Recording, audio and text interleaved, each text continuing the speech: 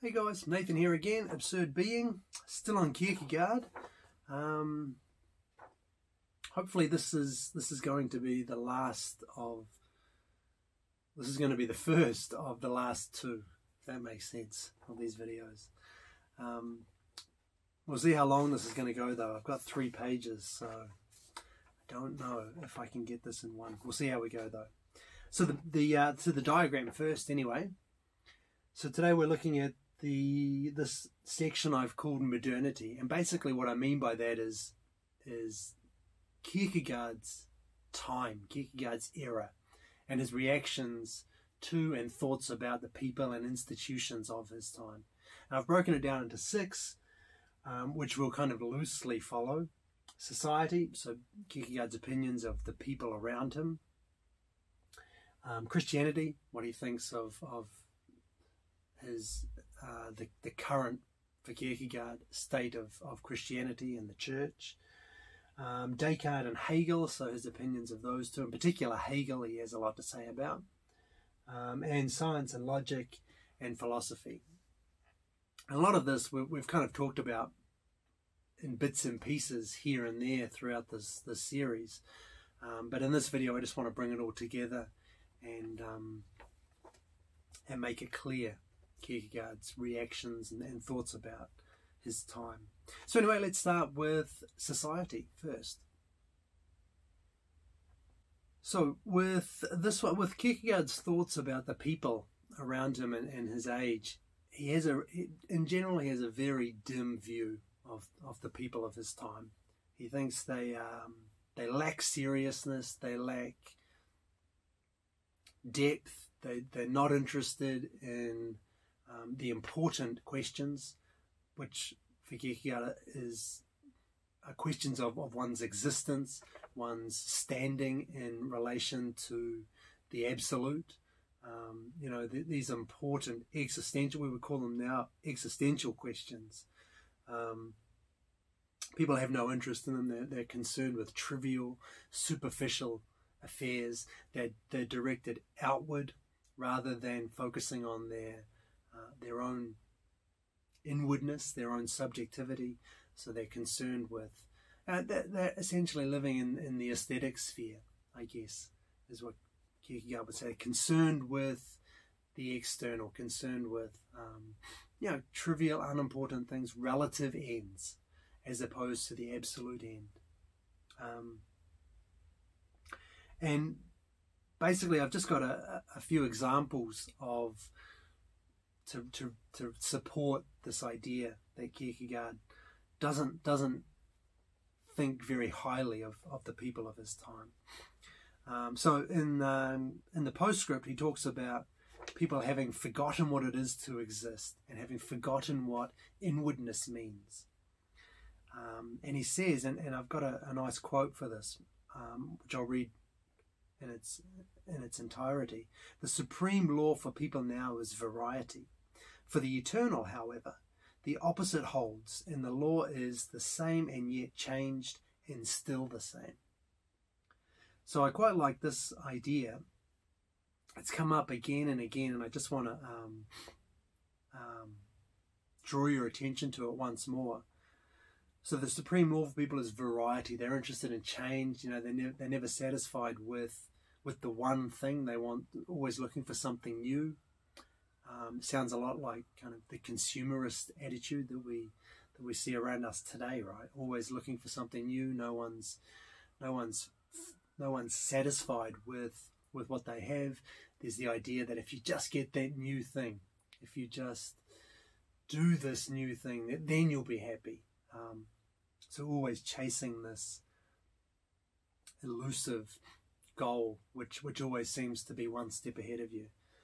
So the supreme law is variety. For the eternal, however, the opposite holds. The law is the same and yet changed and still the same.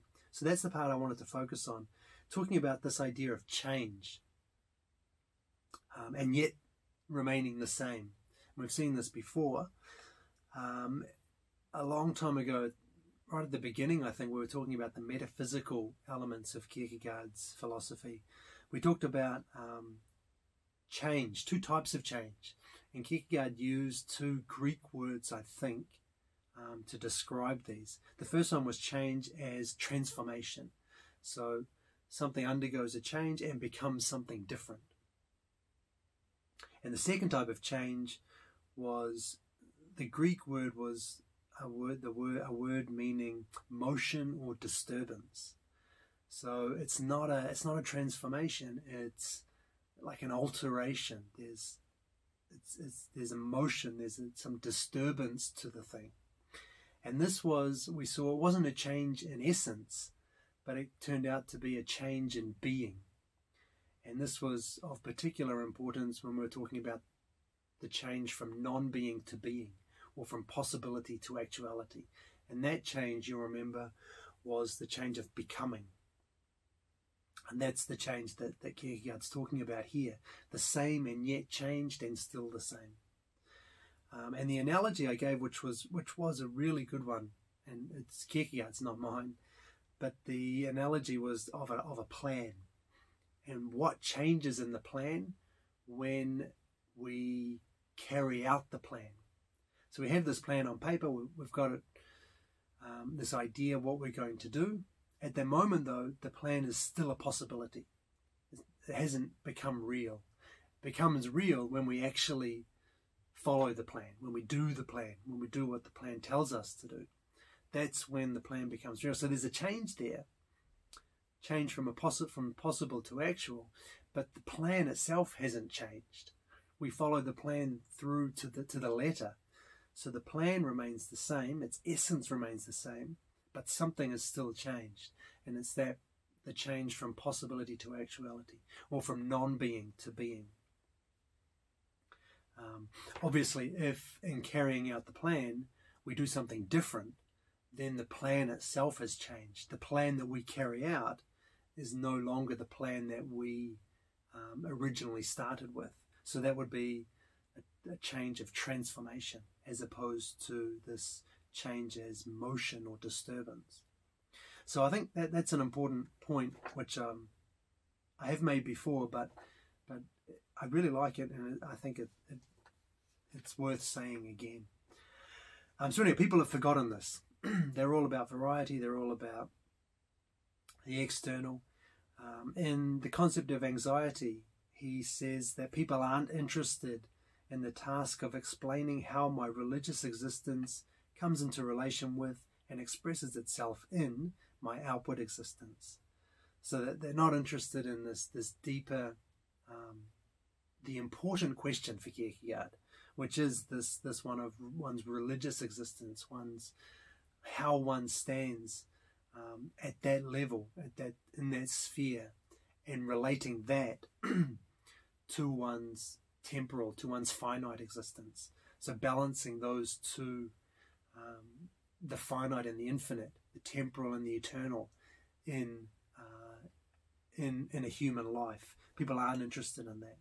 And instead of striving to grasp the eternal, in chasing the moment, one learns only how to pester oneself, one's neighbours, and the moment too, to death. That's something he says in there. So again, there's this not concerned with the eternal, not concerned with the bigger, most important questions.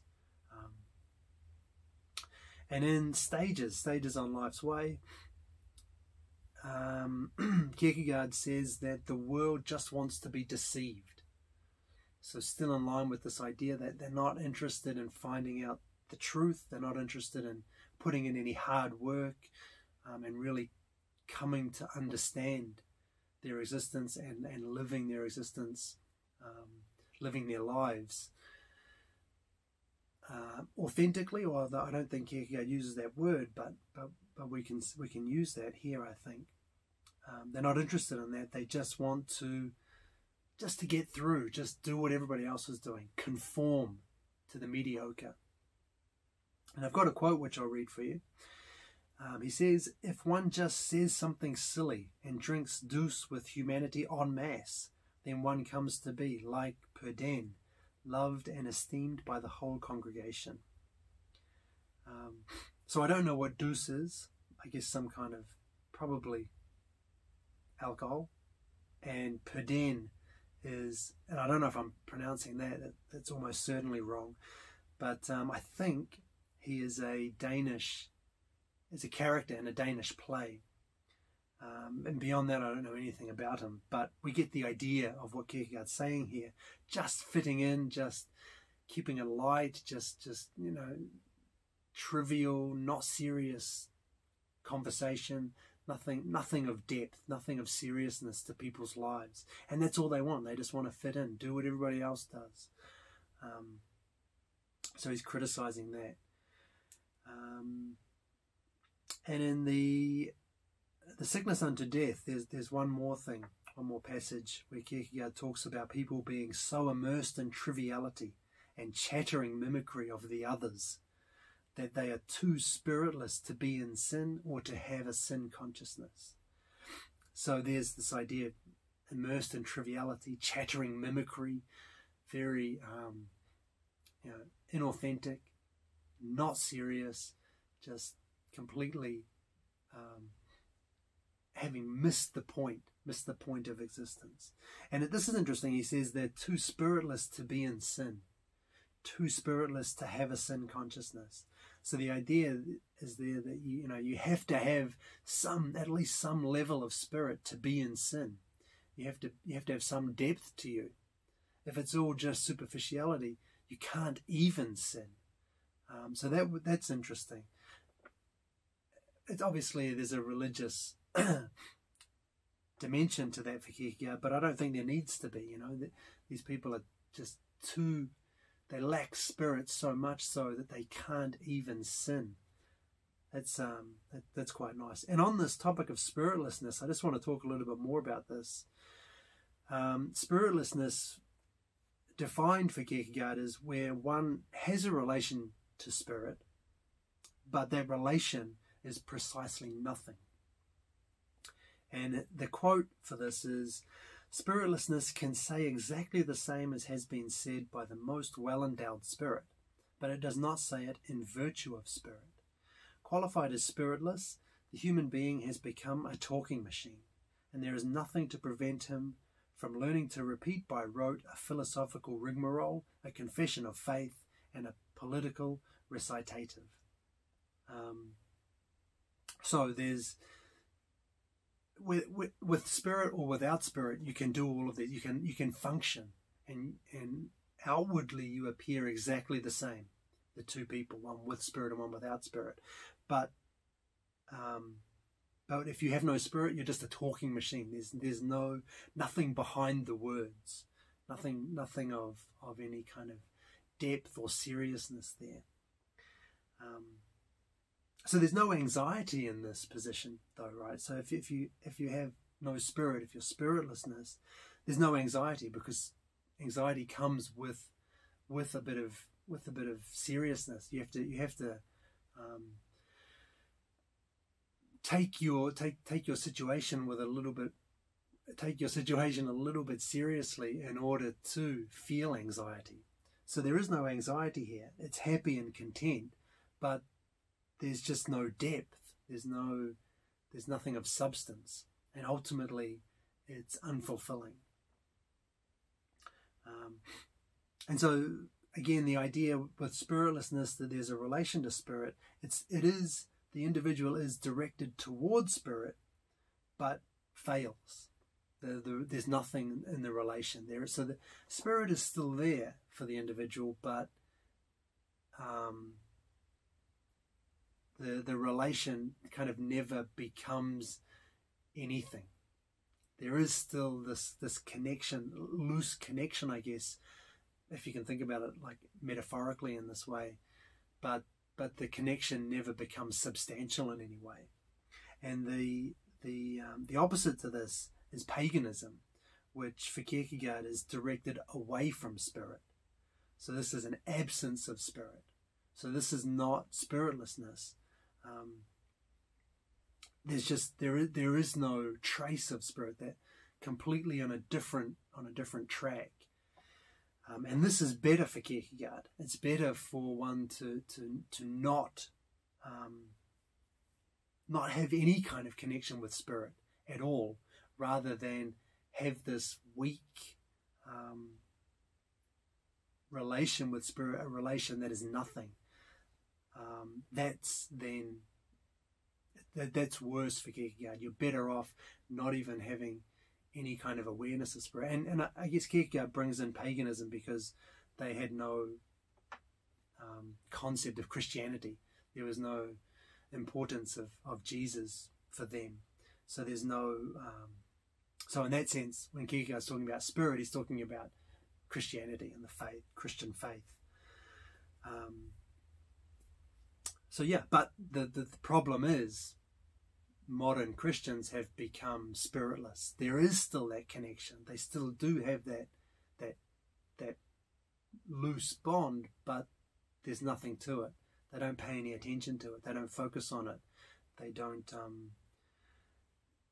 have any kind of serious, substantial... Okay, I'm repeating myself, right? Let me leave it there. So that's basically Kierkegaard's opinion of the people he lived with, the people of his time. So let's turn to have a look at Christianity now. So Kierkegaard's opinion about Christianity is basically the same as his opinion about society in general. Lacks seriousness,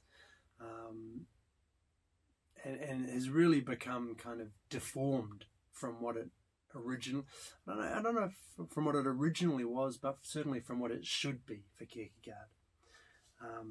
So there's no seriousness. It's people treat religion as something very light, something easy, something that they don't even pay attention to. You know, it's not a focus for them.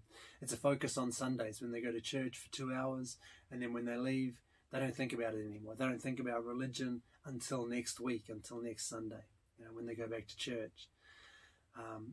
So for Kierkegaard, Christianity is central to everything, and it should be forefront in one's life all the time, not just on, you know, when you're in church. And so that's all gone. It's too easy now too. Religion is, people view it as something that it's all happy and rainbows and puppy dogs' tails. It's all light and cheerful.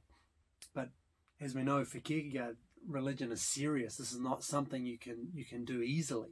This isn't the easy path. This is the difficult path to take. And that aspect, that attitude towards religion has just disappeared. So Christianity is mired in speculation and confusion. He mocks Christianity by calling it Christendom. And in the postscript, he talks about one big problem being that people think they're already Christians. So I've got a quote for this. When Christianity came into the world, one was not Christian, and the difficulty was to become that. The difficulty of becoming it now is of having, by one's own self-activity, to transform an initial being a Christian into a possibility in order truly to become a Christian. And he goes on to say that this becoming a Christian has to also take place within the individual, inwardly, rather than... So there's no outward decisive action. There's nothing that manifests externally. This is something that one does oneself as an individual. And so it's interesting just to look at this in a bit more detail. When Christianity first came into the world, one had to become a Christian. So there was difficulty because one wasn't a Christian. You know, you had to become a Christian. You had to learn about Christianity. You had to involve yourself actively in order to become a Christian. But now the problem is, as soon as you're born into a Christian family, or you're born in a country, in a Christian country, or you go to a Catholic school. So one thinks that one is already a Christian just by default. You didn't have to do anything. You're just born and you become a Christian. And that's obviously not the way it is for Kierkegaard. So the difficulty now is we have this being a Christian, this initial being a Christian. You're born into a Christian country, but we have to turn that into a possibility, turn it from what we think is an actuality into a possibility, and then undertake the task of becoming a Christian. And that makes it twice as difficult, because people already think they're Christian, when really, for Kierkegaard, they're not. They may have been baptized, but that doesn't mean they're Christian. They may go to a Catholic school, they may recite the Lord's Prayer, they go to church on Sundays. None of that makes them a Christian. Being a Christian is something inward, it's something internal, it's something, it's all of those things we've talked about, your relation to the absolute telos, and making sure that you relate to the absolute telos absolutely, and relate to your relative ends relatively, and balancing this finite and the infinite, manifesting outwardly the eternal in your outward, in your everyday existence. These are the important things for Kierkegaard. This is what makes you a Christian. So people don't even have that. They don't even have that awareness that they're not Christian. So the whole process is now doubly difficult. In Stages on Life's Way, he talks about modern religion lacking seriousness. And I've got a quote from there. People think of God as a kind elderly uncle who for a sweet word does everything the child wants, just as the child wants it. That is why one is so very fond of this uncle. So the attitude there towards God, it's very, he's a friendly, loving, caring, doting uncle, does everything you want, you pray for it, he does it. This is not religion for Kierkegaard. There's no mention is made of infinite resignation or the absolute relationship of spirit with spirit. There's no depth to this. There's nothing serious. A relationship with God is the absolute, meaning it is bound in both time and eternity. So one should then never speak to God as if talking to another person. Quote, one should never appeal to God for help with a wish, because one thereby binds oneself absolutely. I am obliged to hold to my word.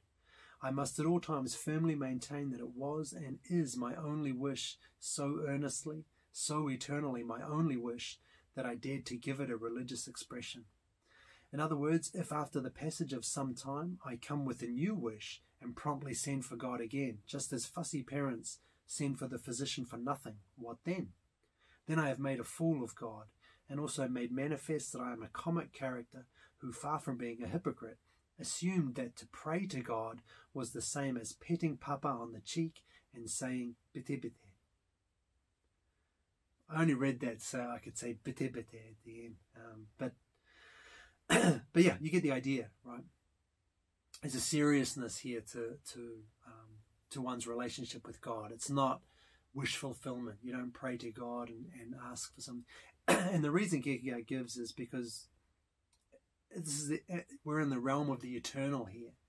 So when you wish for something, when you pray for something, you're praying for something for all time. In going to God with this and in giving your wish a religious expression, you're raising it to something which you want for all time, for all eternity. And obviously, most of the times that we pray to God, it's not something we want for all eternity. We're praying for relative ends, relative goals, relative satisfaction, satisfaction in our finite lives, as opposed to this infinite dimension to our lives. So yeah, we shouldn't do that, but we do. People, Christians, lack seriousness. The sickness unto death, still on the same topic. Everything in Christianity should serve to edify. It's serious, demanding that one be oneself, an individual human being. This specific individual human being alone before God. That's where we're at. That's what religion is for Kierkegaard. And in the same book, he he also criticizes the way that people defend Christianity, because doing so turns it into this pathetic thing that needs defenders, or that you can even defend, with words, with arguments, with proofs, with logic. And the example he gives is love. If you were in love, would you try to prove it? Would it matter to you? Could you prove it? No, you couldn't. And it's the same for Kierkegaard here with Christianity. You shouldn't defend it, because why would you bother? Why would you need to defend it? Why would you feel like you need to defend it? And finally, in this section, fear and trembling, turning to fear and trembling, he criticizes the way that contemporary Christians distort the meaning of biblical passages to make them more palatable. And an example is hating our family before we can be Jesus' disciples. We must hate our family before we can follow Jesus. And the word is hate, Kierkegaard says, not love less, or give less priority to, or show no respect to. It's hate. And yet contemporary theologians try and gloss over this with these other excuse me, less uncomfortable expressions, So Kierkegaard, again, he's about taking taking his religion seriously, not trying to gloss over things and make it all happy and cheerful and easy. Interestingly, though, Kierkegaard resolves this problem of hating our family by noting that, ethically speaking, Abraham hates Isaac. So this is talking about the whole of Fear and Trembling is about that, Abraham sacrificing Isaac. And he says that Abraham hates Isaac, ethically speaking. In the ethical realm, he hates Isaac. So is that in a way, though, that's also a kind of distortion too, isn't it? I think, Yeah, Abraham hates Isaac. You have to hate your family in order to follow Jesus. He hates Isaac, but in the ethical realm. So there's as if there's a deeper level where he doesn't actually hate him. So that seems to me to be a bit of a cop-out, actually. But still, the criticism stands. People try and make Christianity more palatable. They try and make it easier to handle and to defend. And Kierkegaard's not up for that. Should be serious. Okay, so let's have a look now at Descartes. I'll bring Descartes and Hegel together. We'll look at Kierkegaard's views on these philosophers. So Descartes and Hegel. And if I could speak a bit more generally here, all philosophers, and the way that Kierkegaard's response to these two in particular is that they're too abstract. And all philosophy is too abstract. It doesn't deal with concrete, existing, individual human lives. And as I've talked about ad nauseum in this series, that's what Kierkegaard's all about: an existing individual in the world, living a life. That's the focus. And yeah, philosophy in general, and these two in particular, he isolates for criticism as being just too abstract. They're not concerned with what Kierkegaard's concerned with, and what he thinks we should all be concerned with: actual concrete existence. So let's look at Descartes first. Kierkegaard talks about Descartes' cogito, and he thinks it proves nothing. It doesn't prove anything. So cogito ergo sum, I think, therefore I am, doesn't do anything for Kierkegaard. If the I in the cogito is understood as an individual human being, then it proves nothing, because the individual human being already exists. Why do you have to prove there's an individual existing human being when the I is an individual existing human being? It's kind of, it seems ridiculous for Kierkegaard here. You've already got an individual being. Now you're trying to prove it, but there's no point. There's no point. And if it doesn't refer to an individual existing human being, if it's just kind of speculation, then it's all just abstract.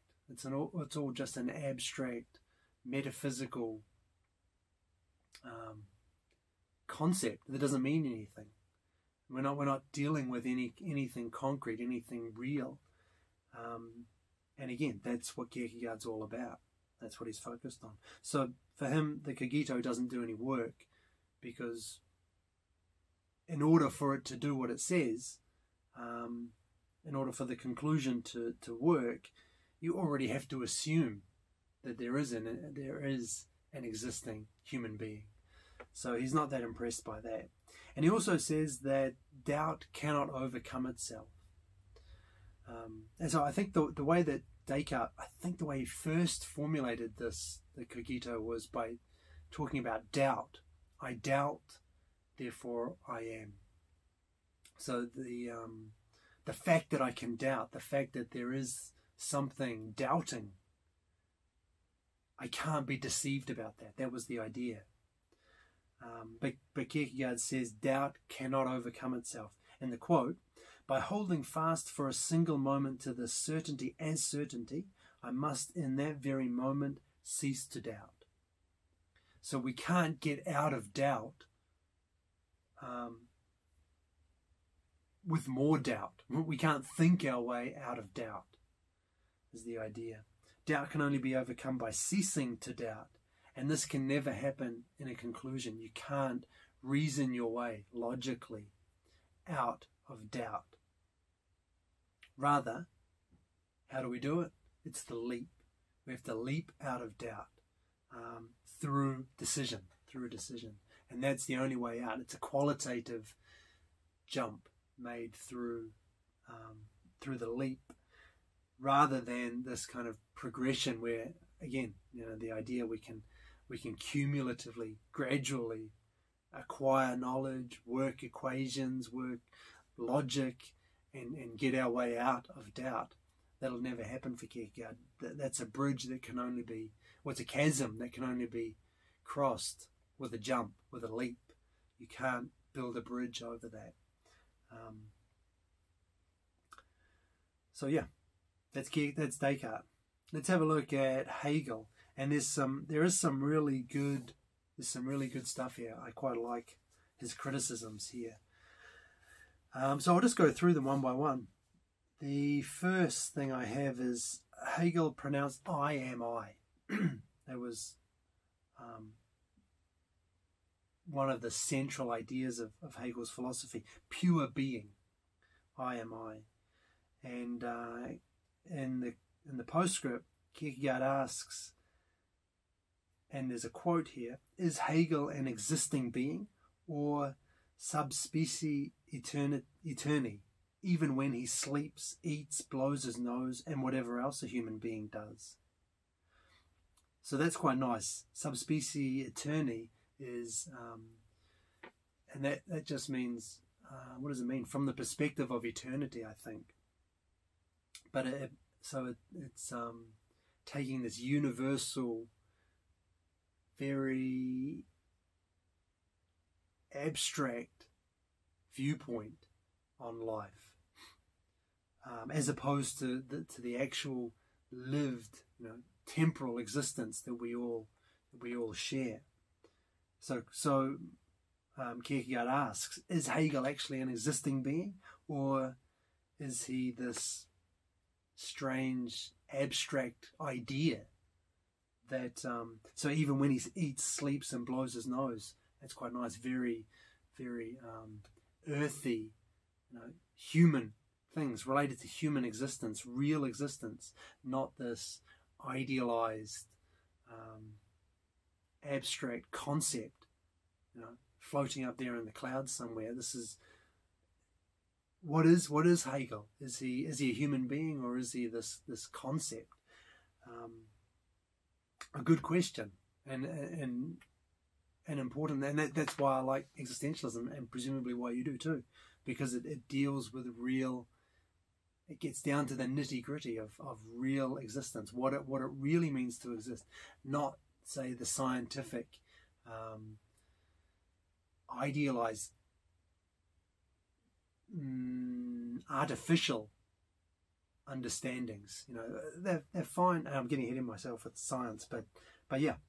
What is Hegel? Is he a human being or this kind of abstract idea?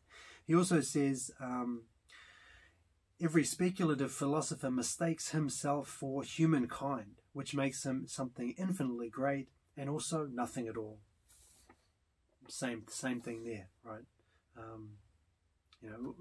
Are you a real individual human being, or are you this general concept, humankind?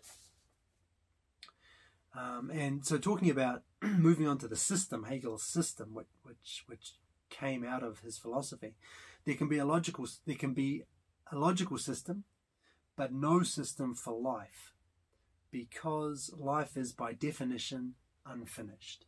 So if you want to have a system, obviously you have to encapsulate everything. You have to have everything described, annotated, outlined in that system. But life, by very definition, is unfinished. So how can you possibly have a system for something that is unfinished? And you might say, well, but we can generalize life, talk about it in the abstract. Well, that's exactly Kierkegaard's point. You can't. Life is a lived life. It's an individual's lived experience, not this abstract general category. So I'll give you a quote. Existence is the spacing that holds things apart. The systematic is the finality that joins them together. When a life is a thing of the past, it is indeed finished. It is indeed finalized, and to that extent falls into the systematic grasp. Quite right, but for whom? Someone himself existing cannot gain the finality outside life that corresponds to the eternity into which the past has entered. So that's just explaining what I tried to explain before, far more concisely and far more neatly, right? It's until existence, in existence, things are kept apart. There isn't this unity of completion, a wholeness. That's what existence is. It's by definition incomplete, not finalized. Okay, I don't think there's anything more to say on that. So still on the system, Kierkegaard says that with Hegel we got a system, the absolute system, without having an ethics. And so this is another interesting idea. Ethics, properly speaking, exists only for a lived life, not for whole groups, right? Not for example, the human race. So if you want to have an ethics, you have to focus on individuals. Only individuals can live by, say, an ethical moral code, for example. There is no ethics as it applies to large groups of people. This is what Hegel talks about with his world history, which is arbitrary. Kierkegaard complains. History is never finished, and his system. So his history is never finished, right? You can't have a system of world history when history is still unfolding. So the whole idea it doesn't make sense for Kierkegaard. But also, not even that, his system doesn't even include the whole world. He criticizes Hegel for just focusing on really European history. What about Asian history and African history? There's more to the world history than Hegel systematized or attempted to systematize. So yeah, world historically we see cause and effect. Ethically we see intentions. Ethically the effect is irrelevant. So when we get to this higher level, these abstractions, we can see Well, what we do see is cause and effect. This happened and then that happened. But ethically speaking, what's important are a person's intentions, the intentions behind the act.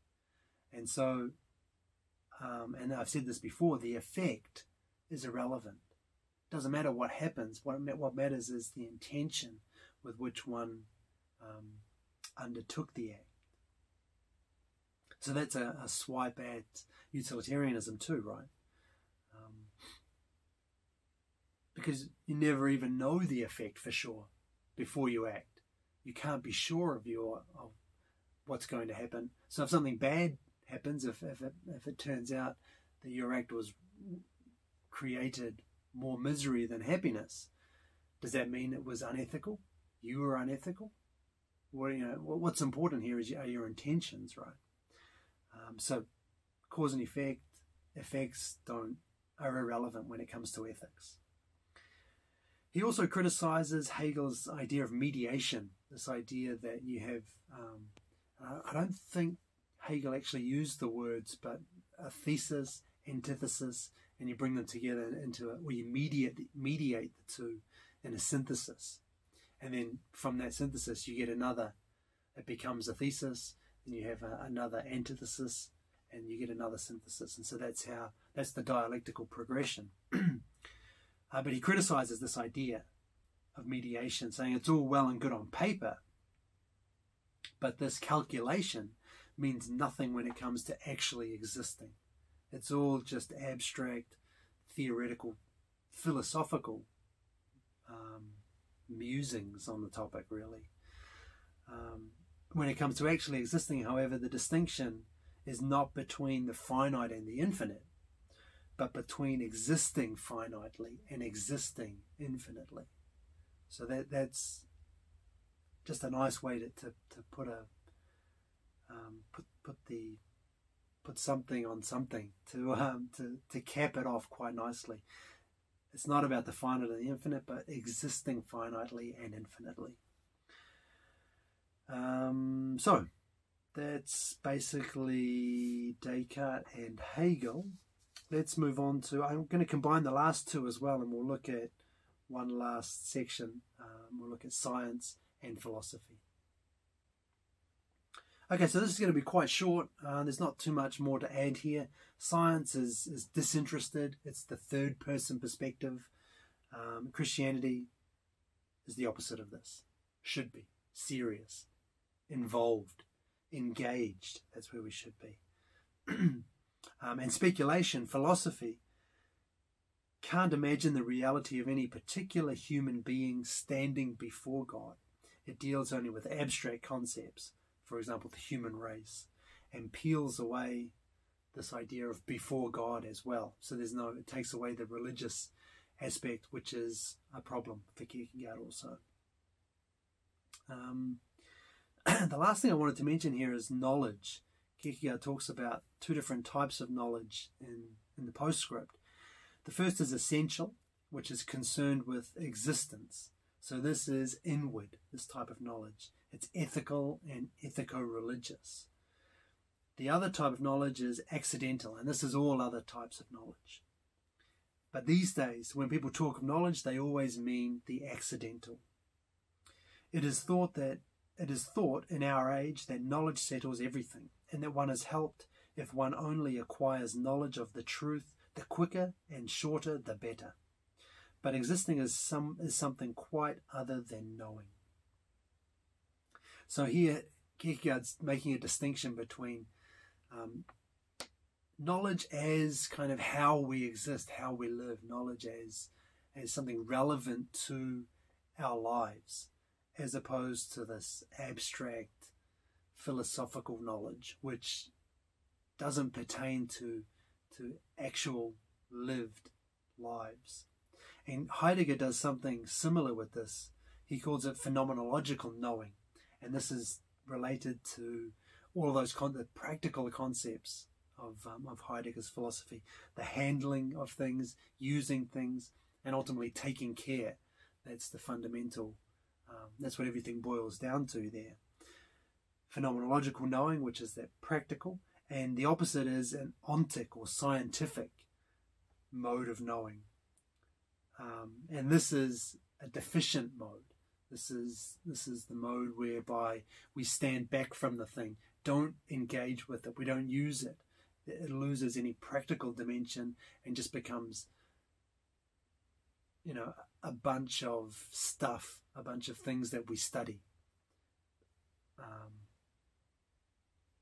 Things that are separate, divorced from that referential totality which Heidegger sees the world as being structured by. And he calls that deficient mode lingering with. So we linger with things when we take the scientific perspective on them. And so that really, it's exactly what Kierkegaard was talking about here, stripped of its religious connotations. Essential knowledge is concerned with existence, with what we do, with how we live, and accidental knowledge, everything else, the academic, the abstract, and what Kierkegaard would have said, the philosophical way of thinking. Okay, so that is my spiel on this topic. Let's have a quick look at a summary, and then I'll close out. All right, so we saw that we looked first at society. Basically, people are immersed in triviality.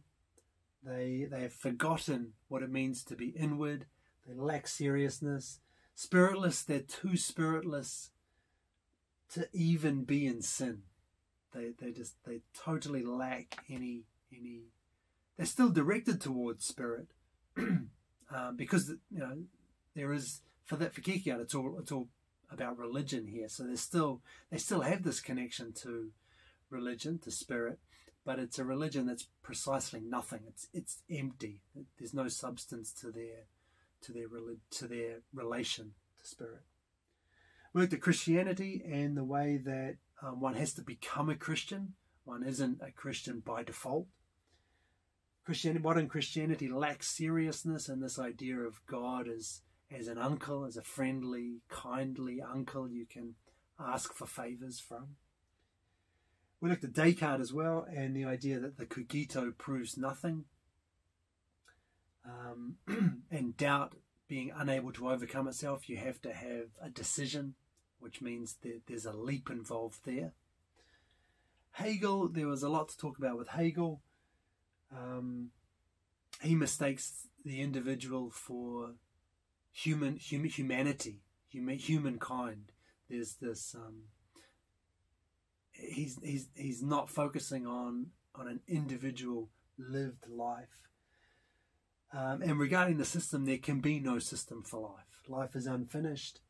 You can't have a system with it. And with Hegel, what we got was a system, but we didn't get any ethics, because whatever can go into a system can't have an ethical dimension.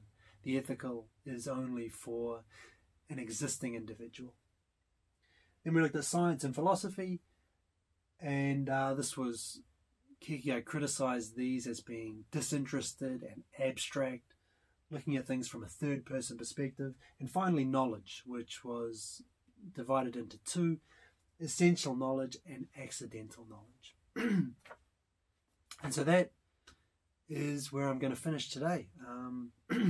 Hopefully that helped. Hopefully you got something from that. Hopefully I didn't ramble too much. I always feel like I ramble too much sometimes. Sometimes. Here we go. Anyway, let me just get out of here before I put my foot in it anymore. Thanks for listening, and I'll catch you for the next video, which will be the last video for Kierkegaard. See you then.